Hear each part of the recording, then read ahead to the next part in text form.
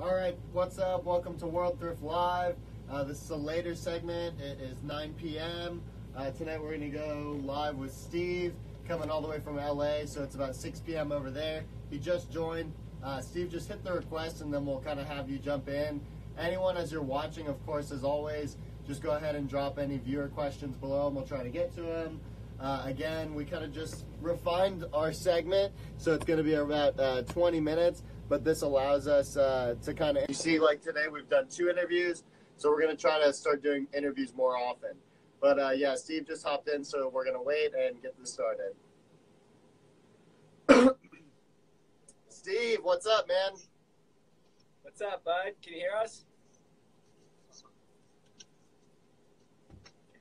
What's up, guys? Hey, man, how are you? Can you hear us? I can't hear anyone. Can you hear us? Audio. Can you guys hear? We can hear you. Can you guys hear us? Yeah, we're all the way loud. Volume's all the way up. Can you guys hear us? There we go. I can hear There you. we are. You can hear us? Okay. I can hear you. I gotta keep the speaker pretty close. Okay, cool. Yeah, sometimes it just takes a minute sometimes for like the connection and the sound and everything to lock in. But yeah, real quick, if you guys don't mind, just introduce yourself and then kind of just run us through the store, dude. We would love that. Well, what's up, guys? My name is Steve John Bahan. The person holding the phone is Sahar. Hey guys. She's the co-owner of the store we run here on Melrose, 7819 Melrose. This is the store. Let's get a view, maybe. It's called Pop-Up LA. Why it's called Pop-Up LA, because in Los Angeles, myself and a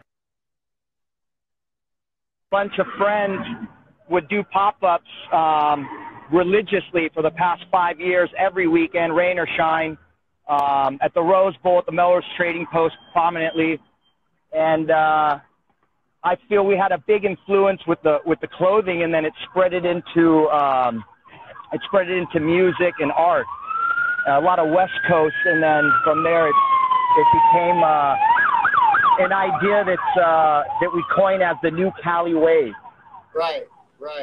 Yeah. So that's what we're doing in the store. Let's take you inside the store, guys. Let's do it. Check it out.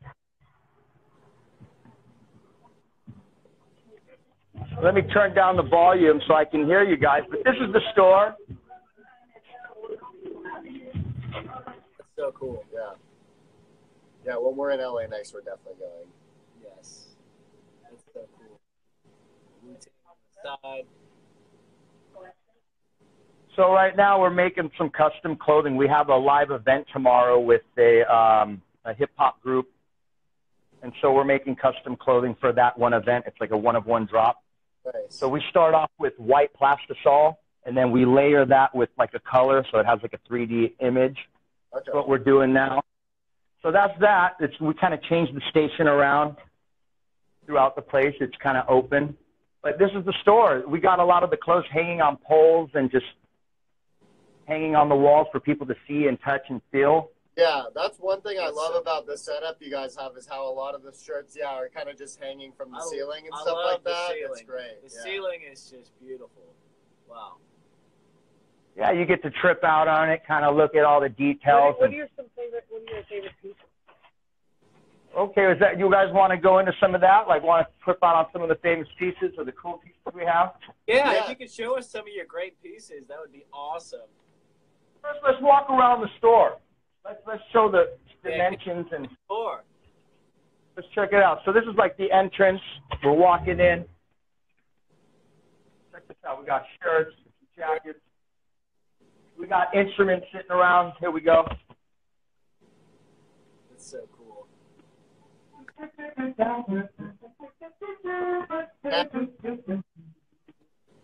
What we do here. Jam it out. So this is our pop wall right here. Yeah. Where we with everyone. Pop stands for Power of People. Oh, okay. That's cool. People, like our collective and what we stand for is people-based. It's not bank financed. If we have to deal with banks, it's really tough on our end. We don't want to do that. We want everyone to know that our store is not bank financed. It's all financed financed by Sahar and I and our friends. That's awesome. Every year comes from our hard work, and hard work is the solution, not borrowing or sitting around looking for answers. We create the answers here. You come through. This is an original house. So the original house stands first with us developing it from within and not allowing other people to develop it. So this is OG. Yes. Come on, guys. Let's look around. So this is the back end right here. We got the lovely Gibson on the wall. So we have And women. left and right. So anyone can come in and play with us, depending on what style you play. Do you Left have or right. women's inside the store? I'm sorry? Men's and women's. Do you have both men's and women's? We do. Good question. We're going to get to that right now. Let's get over here. We'll start with that, actually, because it's right in the front. So cool. So we also carry children's clothing. So Sahar, she has a son, and with that, she's been inspired to make and create or curate a vintage line of kids' clothing. So we have that right at the entrance. So people can get influenced with that.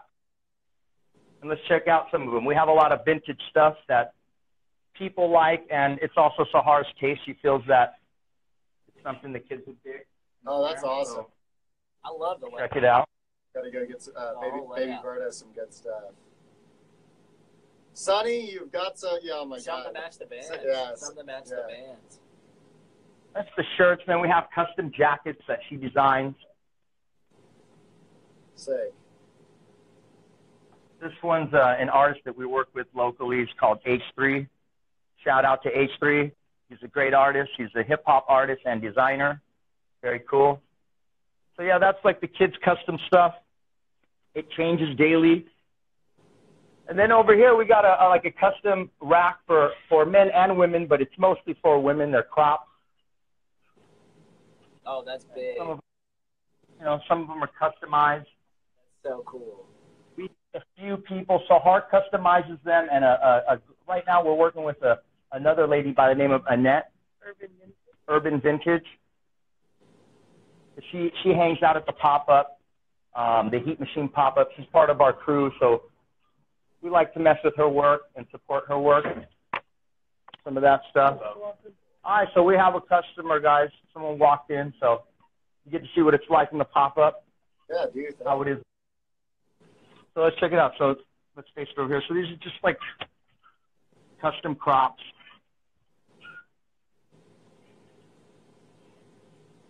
Down here, some sweaters.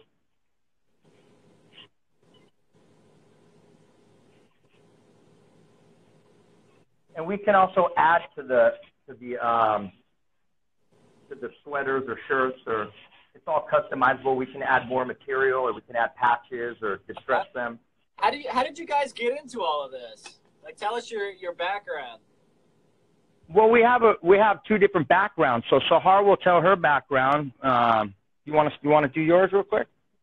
Here, we'll start with her. Ladies first. Absolutely. Yeah, of course. Sahar. Would you mind just introducing yourself real quick and then give us the rundown? Okay, how's it going? Nice to meet you. I'm Sahar. My Instagram's Dapper Dawn. I do custom clothing. I met Steve at a swap meet 2 years ago, and he walked up to me one day. He's like, "Why are you doing custom clothing?" And I was like, "Well, I'm making a living for my son." And he's like, "You got to do vintage." And I was like, "Well, what's in it?" He's like, "You got to check out the binge." And I was like, "Whoa!" Like, what's the binge? I was like, "Man, he wouldn't tell me. He would not tell me, but he gave me that little hint." And I went online and I just started searching. And my first day, I went to Goodwill and I scored like 4 Nirvana tees. Yeah. Oh. And some kid, Yeah, wow. thrift lord Taryn, was Yeah. very upset. Very upset. He wanted to pay me. Passion. He wanted to pay me $50 for like 3 of them, and I said no way. I went online and I saw each of them for like $350. I made over $1,000 on them on eBay.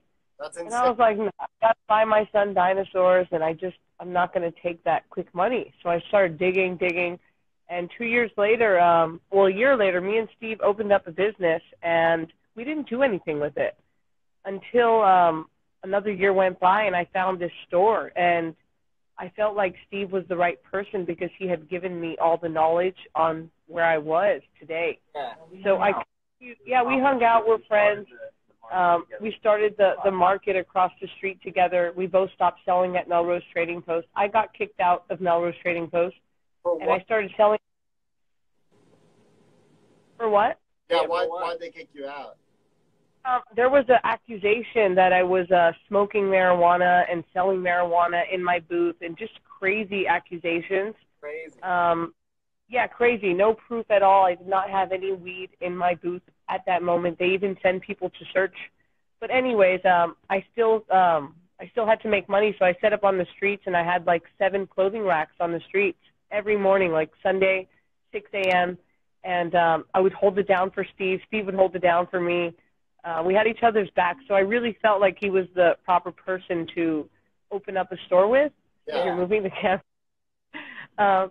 Yeah, so I feel like he's the proper person to open up the store with. And, yeah, I do custom, so this is kind of what I do. I brought in just kind of my designs. I'll grab, like, the Army inliners, Marlboro pants, and then I'll add Steve's inspiration as well. So I will add a little hip pocket.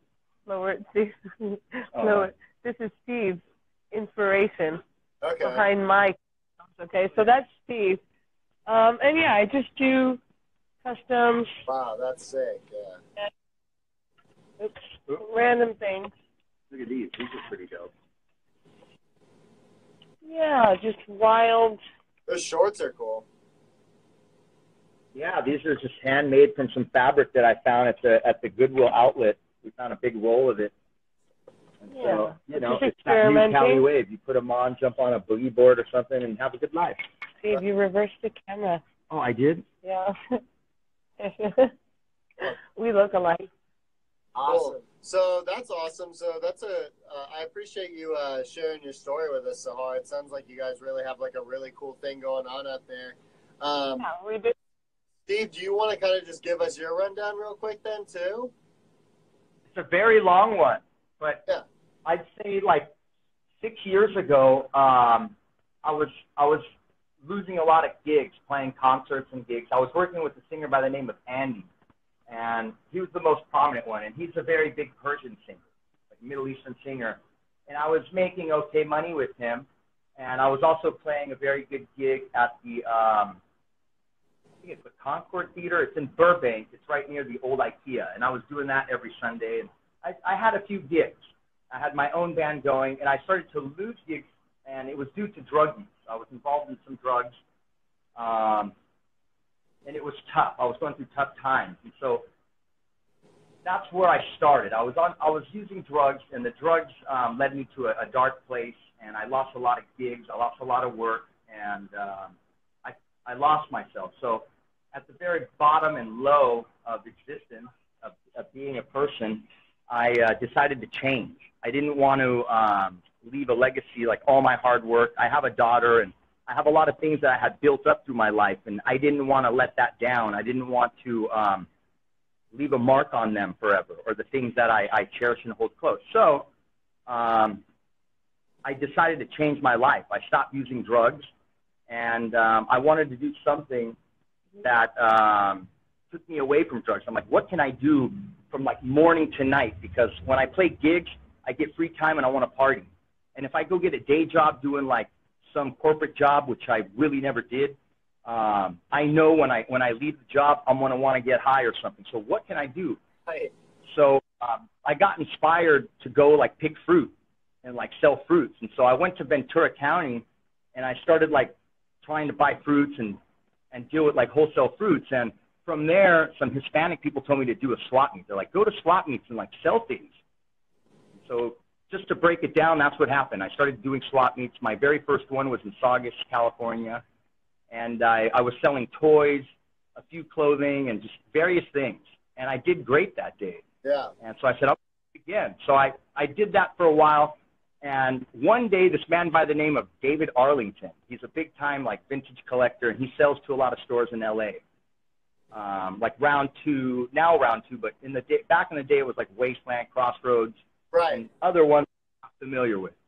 but his name's David Arlington. That is his name. And he came to me one day at the swap meet about 5 years ago, and he saw that I had vintage rock shirts and music shirts. And he told me, hey, you know what? I can sell these for you, Steve, and I don't want to burn you. I know these are good, and I'm willing to help you. I said, okay, well, how much do you want to pay me? And so he tells me I could do $25 a shirt. I'm like, wow, that's really good. And at the time I remember a 1981 Who, I had like a 79 Kiss, I had a few Rush shirts that were mine, and I sold half of them to him, and I probably did like $400 with him. And I was amazed because I'm like, wow, people like old rock shirts or music shirts? He was like, yeah, man. And he's like, if you can get me more, I'll come back next week. And so I said, let's do it. So that happened. That went on for a good couple of years. And that's how I found the bins, the Goodwill bins, because I had a desire and need to find clothing, and he was the reason. He was the first reason. So I discovered the bins. That's a whole different story. But when I found the bins, I found them on my own, and there was someone there that told me to stay there. And I ended up staying there from like 8 in the morning till 7 at night, and I was the only one at the time, at least in this new culture. This was like about 4 years ago in Panorama City, and this location is off Lanark and Van Nuys. It's called the Panorama location, the Goodwill outlet. And so I was there morning to night, and there was no one else really there at the beginning, and I was getting daily maybe 5 to 100 vintage shirts, and a lot of them were really rare shirts. Right. So I was, yeah. So it got to a point where other people came in, and one of them was Danny Decal, at Decal on Instagram, and he's my partner with the Heat Machine. He came in and he had a big fawn for like streetwear, Supreme, Polo, Tommy, and I grew up around that, but I wasn't too into it because I grew up in a rock and roll, like building bonds, rock shirts, and playing guitar. So I didn't really have a vibe for that too much, but I knew about it. So he came in and started teaching me about that, and I taught him about like music shirts and art shirts and kind of like a cool culture. Right. And so together we formed the Heat Machine, and it started there at that Goodwill. That's awesome. So as people started coming in, it got real hard. Competition got hard, and here we are. Nice. Now it's like packed. Yeah, for sure. I've definitely. I mean, we've noticed it for sure. When we started, I kind of just started our brand when I was probably in like my last 2 years of college, just finishing up. And he's my best friend, so I brought him in when I graduated, and we started this. But you were probably one of the first pages I found. And I remember when we first started selling stuff, I hit you up about a Led Zeppelin tee, and I was like, how much for this T-shirt? And I showed him, I was like, dude, look how sick this shirt is. It was fucking sick. And I'm like, peeping your page, I'm like, dude, this guy's on the West Coast. I'm like, he's out there with Round 2 and them. He's like, he's got really dope stuff. I was like, I can actually talk to him. I was like, I'll message him and he'll reply. And so you hit me back and you're like, I think you were like, normally it's 200. You were like, but for you, my friend, it's 160, and I'll even offer to buy it back from you later for $100. And literally, I show him. I'm like, I'm going nuts. I'm like, dude, look at this. I'm like, this is because I was trying to explain to him, because where we are in Florida, it's so different. Like, people think $40, $50, $60 is crazy for a shirt. So we've almost had to kind of build that mindset out here that you can charge there are shirts that are worth that.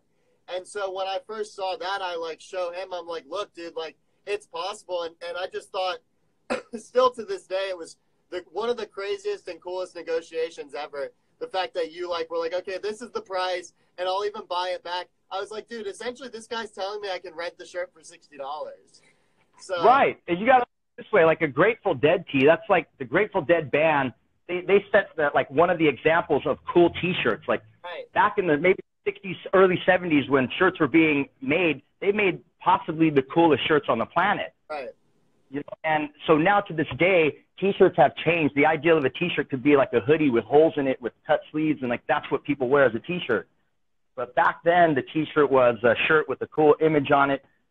That doesn't really exist no more. So a real Grateful Dead shirt is kind of priceless, because in this time it's not. But let's say 50 years from now, it's going to be priceless, because there was a time when people wore the shirt, and again, they built a bong, they worked on their GTO, and it was like meant to be. So now if you're wearing a shirt like that, it's not really part of that time of when it was really relevant.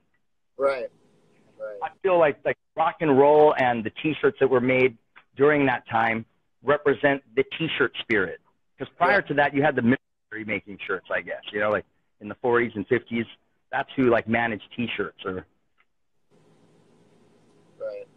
Yeah, I think one of the best things I think what I really like is I personally am really into the band tees as well, and like the whole rock and roll culture. And one of the best posts I think you've ever said was, I think you just posted, it was a photo, it was a T-shirt of maybe it was Prince or someone on it, but the caption, it was just, there's nothing better in this world to me than T-shirts with a badass individual on them. And to me, I was like, that's just so much truth, I feel like. It's just so cool, because that's it is. T-shirts is, I feel like people can just appreciate them, just like how for what you're saying is, they're just so cool. You know, you just really can't. There's nothing more to it. It's just like the T-shirt. It's like I want to cry because they're so cool. Yeah. Like Prince, dude. He can walk through the door and just like sing for you, dance for you, cook for you. It's like he'll outplay you, out bitch slap you, outperform you, out dance you, out swim you. He was just an awesome human. So it's like his shirts are just completely awesome. He's no longer here. So if you have a poster or anything you can touch, like a movie you got to watch, but if you have a poster, you can look at it, you can touch it, you know, that's kind of cool too. But a shirt you get to wear, right? Like you got Prince on your body. So it's something like that's just so cool. And even better, like Frank Zappa, like people, I don't know if anyone knows who that is, to find a Frank Zappa shirt or anything that you can like wear or expose the idea behind Zappa or his image is completely awesome. Right. So right. A T-shirt with Zappa's face on it is all I ever need. It's like, that's like, put me in the middle of New York and put a Frank Zappa shirt on me, and it's like, to me, that's like influencing the people. Yeah, right. That's where it's at. Shirts are just super dope. They get to... So I would definitely say, oh shit. So I would definitely say... So I got one... Yeah, go ahead. Oh, go ahead. No, go ahead. I mean, before we end this or anything, I wanted to express one of my big finds. Like, I did a Madonna find on Madonna's birthday 2 years ago. Yeah. I think her birthday's August 14th. Don't quote me on that, but I believe it is. And on that day at the Goodwill in Panorama City at 9:30 in the morning, usually everyone's there by like 8:30. But I show up, like all the diggers that are after like that major heat. So I show up, and I'm there, like, I think, like 9, and I had left the gym, which is down the block, 24-hour fitness. Thank you, 1980-something. He got me into that. Nice. So anyways, I leave the gym, and I show up there. No one's there, and I see bins coming out. I walk up to it, and the first 2 are out, and then the next 2 come, and there's about 6 that have to come out before we can dig. So I'm, like, standing there, and I see the 4th bin has just a whole bin full of Madonna shirts, and they're all old ones. Here's an example. I still have quite a few of them, but I was looking at this. Oh, wow. I was looking at this. I'm just looking at, now I know 87 of them I counted. So when the last bins come out, I'm like looking at the door praying, I hope no diggers come in here. I hope no one comes in here. If they do, I'm just grabbing everything. I don't care if they kick me out. Like, I'm just sweating. So all the bins come out, and I'm ready to dig, and there's no diggers. There's just some Hispanic people and some locals, and they're not really knowing what's going on. So I start going crazy, grabbing them, and I can't handle it. And this Hispanic lady that digs for some of the vintage guys runs up because she sees me going crazy, and she grabs one at, like, literally, like, out of my stack. And so she got one, but I got all of them, dude. It was 87 of them. I paid for them. I think it was a sale, 50 cents each. Right. So I'm folding them up, and the first digger to walk through the door, believe it or not, was my older brother, Fred. And I'm, like, laughing at him. And then after that, a few other diggers. I'm not sure who, but, like, pretty much everyone from L.A. showed up. Right. And I sat there, and, yeah, it was 87 Madonna shirts, and I think it was valued, like, to me, I valued it at over $10,000. Right. That's insane. See, that's crazy. One, I didn't know you found them in the bins. I thought you bought them off of someone. That's even crazier. no, I pulled him out of the bin, and the manager too there, his nickname's Goathead. I love him, but what's his real name? I call him Goathead. You know, he's into heavy metal and shit. So anyways, Goathead comes up to me and is like, look, we're never doing that again. Because I'm like walking out with him, like laughing and just happy.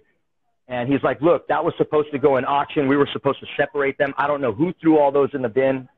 And he's like, if you want, you can return them back to us and things will be cool. And I'm like, what do you mean? So I had already paid for them. And I'm like walking out. So I walked out with him. And I'd say after that, it was trouble finding big bolt. Still to this day, like, I think the most someone has pulled at one time is maybe 10. Right. There was times also where a few big bulk orders of Grateful Dead shirts. I think I got a total of 300 of them. That's crazy. Shit. A bag of 200 of them came out, and the manager warned me. He's like, look, there's these tie-dye shirts that you're into, and I'm going to bring them out at the very last bin. And I was just sweating, waiting for it. And I knew it. So when it came out, I tackled the bin before it even came out, and so everyone tackled it with me. There was some guys from Varsity, I believe, or like that store Varsity, I believe. Yeah. There was a few there, and I got a lot of them. That's awesome. Check it out, guys. We're going to quote some prices here. We got some customers here. We're going to quote some prices with Steve. Yeah, let's All right, let's do this. So, okay, who wants the price? Turn it a little bit more. Our screen is not seeing it. There we Yeah, go. perfect. Bring it. Yeah. Okay. Yeah, that's good. Yeah, perfect. Yeah. So bring the 40 shirt. Because I have common sense. Okay, we're going to do 15 on that one. Okay. Boom. We're on a live feed, so we're going to hook you guys up. You got Rick and Morty, $15. Oh, we're on You want that? Hey, what's up? It is, and this is a big vintage. So if you want Talk that, about. just So what's DM. up? We're going to do, this one's 15. I'm going to do 10 on that one. And I already have that one priced. Perfect. Hey, bring it down a little bit. Remember, we're split screen, so we lose a little bit of camera angle. Perfect. We're Canadian, so sorry for the English. Yeah. You guys are Canadian. Wow. We are from Montreal. Is this your first day out here? First week for me. Yeah. First week. Well, thank you for coming to the pop-up. So sick. It is the pop-up shop. Pop-up shop Melrose or LA? Pop-up shop. This is why I'm here, guys. That's it right there. I love it. This is live in action. This is live, guys. This is Remember, how it happened. live. Anything can happen. Anything can happen.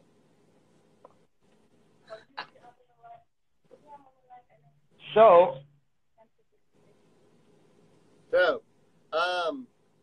So real quick, so out of your little collective group that you guys have, you're kind of like you said, you're mostly into like the rock and roll culture, and then you said one of your business partners, he's into more of the streetwear, and then of course you said Sahar, she's kind of like the customizer. So together you guys have like a pretty good like eclectic collection of stuff at the pop-up shop, correct?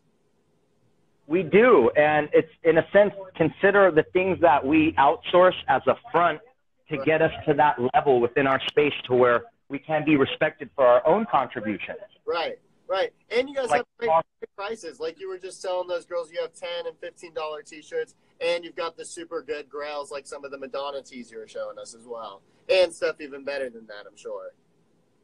100%. We want to serve everyone. I think with hard work and the industry we're in, we're capable of offering like a $5 shirt to a $5,000 shirt, Right. or a price with Right. based on work. Yeah, I think that's really important too. That's one thing we try to strive for, is being able to serve the community and anyone in it. You know, one thing we like to say is that, you know, we have a little something for everyone in our collection. Kind of like what you're saying, you know, a wide range of prices and a wide range of different items. You know, band tees, Awesome. Anyone away. We don't want to turn anyone away, and I feel bad when someone comes in here and they're, especially a tourist or someone from out of town, like, I want to literally levitate for them. I can't levitate, so I offer the clothing, and then I offer a service with the clothing where they can, like, charge their phone, use the restroom, like, we have a dressing room. They can rent the clothing while they're in town for a day or two. They don't have to buy it. We offer bundle deals.